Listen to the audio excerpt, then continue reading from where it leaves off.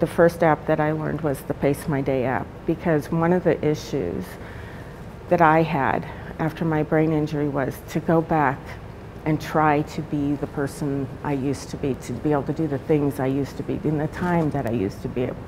And I learned very quickly that I couldn't do the things I used to do at the time and the amount of time that I would do them.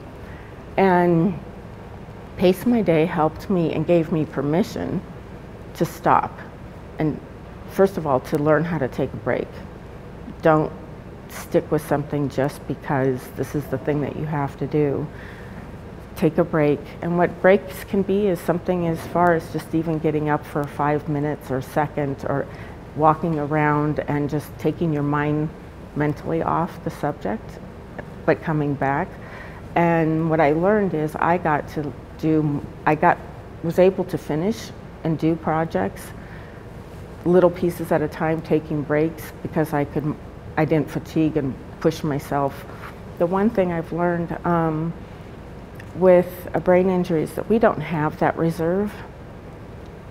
I never understood that at the beginning, is that you're used to being that student in college where you could push yourself to stay up all night and to be able to go and take a test, and the next day after pushing yourself, you had that reserve.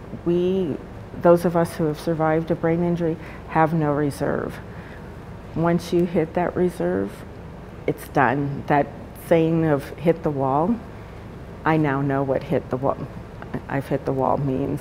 You literally hit a wall and slide down and it's done. So apps have helped me to be, especially Pace My Day has helped me to pace myself out, to not hit that wall. This video was produced by BrainLine thanks to generous support from the Infinite Hero Foundation.